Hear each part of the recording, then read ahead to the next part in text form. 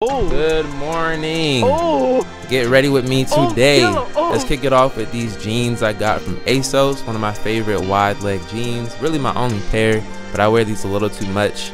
I'm putting those on my legs today like I do all my other pants. Then we got a oversized beige tee from Uniqlo.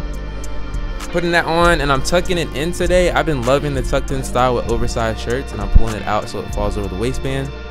Okay, get off the screen. Next, we got a brown pair of Chelsea boots I got back when I was in high school. I decided to throw them on today, and they look good with the fit.